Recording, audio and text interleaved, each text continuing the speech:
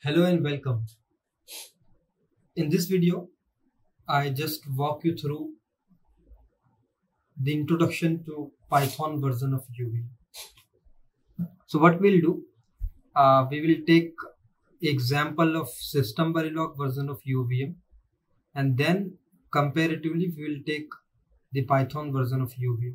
Here just we are taking a simple example to print a hello message. Okay. In the later video, we will try to explore more about this Python UVM, how the transaction classes are there, how sequences, driver, monitor, and all classes by taking one simple example. So in this video, just I am going to give you the introduction to this Python version of UVM. Before moving to that, let me give you the introduction to SystemVerilog version of UVM. How this SystemVerilog version of UVM is evaluated. So in the diagram, as you can see, before UVM, all three EDA vendors, Cadence, Mentor, and Synopsys, had their own verification methodologies. So for Cadence, had this URM.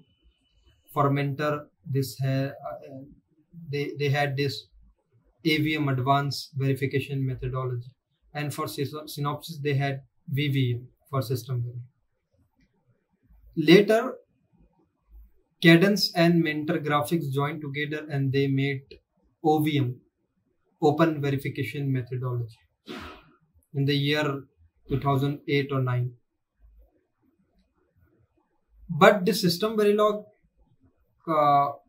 version of this VVM from Synopsys was very popular at that time because it had a concept of RAL, register abstraction layer.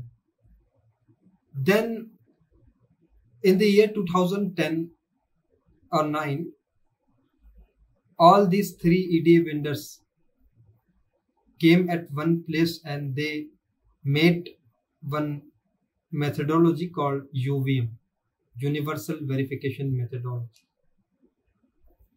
And it has a concept of multiple language, support multiple language for verification. So this is what a simple explanation of evaluation of SystemVerilog UVM. Now we will see what are the prerequisites for learning this Python UVM. So as learning SystemVerilog UVM, we should have knowledge of SystemVerilog. Okay, similarly, for learning Python version of UVM, we should have a knowledge of Python, basic of Python, like what are the different data types in Python, then different operators. Then you should have a knowledge of classes, then OOPS concept in Python. Then next thing like how to define methods in Python. So if you know all these basic stuff of Python, then you can easily learn this Python version of SystemVerilog, Python version of UVM. And if you have knowledge of UVM, SV-based UVM, then you can easily understand this Python version of UVM. Okay, now here we'll take an example of welcome message printing by taking a SystemVerilog UVM and Python UVM. Comparatively, we'll see that example. Okay, so now let me jump to the code directly. So before this Python UVM, let me show you SystemVerilog version of UVM. So this is what an EDA Playground Open Online Simulator. Here what I did, I just wrote a very simple example to print a message. Hi all, welcome to SystemVerilog version of UVM. Very simple message. So we have to import this UVM package. This will give us the access of all UVM classes, and we have to include this UVM macros.sh in order to use all macros of UVM. Then this is a test class test extend from UVM test, and this is a factory registration, tick UVM component details. And as it is a component class in the UVM based class hierarchy, its default constructor expecting two arguments, name and UVM component. And this is the run phase, right? As you know, this run phase in UVM, SystemVerilog version of UVM, is a task. So we have to define it as a task run phase within parenthesis UVM phase. Okay, and end task here. And inside that, just we are raising an objection and dropping an objection. And here, after 100 time unit, we are just saying tick UVM info. Get type name will give the class name, okay, and just a message, hi all, welcome to SystemVerilog version of UVM, that is sv-uvm. And this is what verbosity UVM. And this is a module top to invoke this class. Within this initial begin block, we are calling this run test method. So this run test method is a task.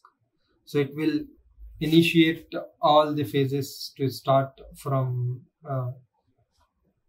the build phase to the final phase. So let me show you the output of this code.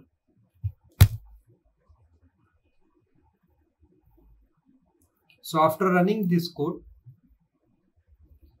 we expecting that message. Okay, so as you can see over here, this info, right, it is giving the test because the class name is test. Okay, and we give get type name, and the message what we give here, hi all, welcome to the SystemVerilog version.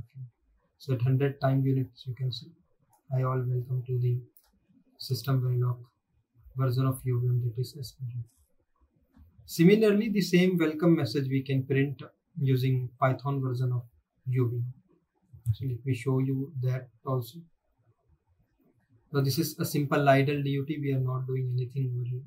Just I am defining input and output. So for this example, you can ignore also. You can comment out this in the make file also. It's not a big deal here. And this is what a make file, very simple make file. We are making the iCars simulator here. And Verilog is a language, top level language for us for DUT. But here we are not very much interested in DUT, just we are printing this. And top level is simple DUT, top level module name. And this is a Python test name, okay, test bench. You can see here test bench.py. So this test bench is a name here we need to give in this module. Then cocotb, HDL, time unit and time precision we can do, or we can give if we want to give for DUT. And this include we have to import for cocotb. In order to include cocotb, make rules to check and take care of the simulator setting. Okay. Let me show you the test bench over here. So import cocotb, we have to import this cocotb, import pyuvm, and from cocotb.triggers we are importing a timer because we are using this await timer here. And from pyuvm import star, it is very equivalent to import uvm package : star, as we saw in the SystemVerilog version. And this is a test class. Okay, so at the rate pyuvm.test, this is a class test. Within parenthesis we are saying UVM test. Okay. There is no need to use extend keyword over here. And this is what a run phase. Okay. We have to define in Python as a def. So async a def run phase, and no need to give any phase arguments in the parenthesis. Just self keyword is in. And self dot raise objection, here also no need to give in the parenthesis anything. Okay. And we are waiting for 100 time unit, and here just we are printing a message, self dot logger info, hi all, welcome to the Python version of UVM, that is pyuvm. And here we are just dropping an objection, and just we are calling UVM root dot run test, and we are giving a test name. So this, as you know, in the SystemVerilog version of UVM, you may study this UVM root. So this UVM root is nothing but a special class, a special UVM component class, that serve as a top level component for all UVM components, and it will provide a phasing control for all the UVM components and some other global services also. So let me run this code, and we are expecting that it should print that message, hi all, welcome to the Python version of UVM. So as you can see, hi all, welcome to the Python version of UVM, that is Python. So with this, I hope you just you got the basic understanding of how to use this Python version of UVM for printing a welcome message.